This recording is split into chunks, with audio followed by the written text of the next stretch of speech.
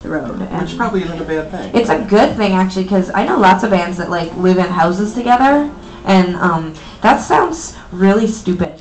Because you are always together, and so the idea of getting home and then still being together is really, that sounds like punishment, and you're going to totally break up. You know what I mean? Like, my mom's on her third husband, and she and him, they lived apart for 5 years, and they just moved in together, and they live in a loft, and my mom's always in the closet, like, because it's the only place you can call from that there's privacy, and she's always like, I don't know if we should have done this.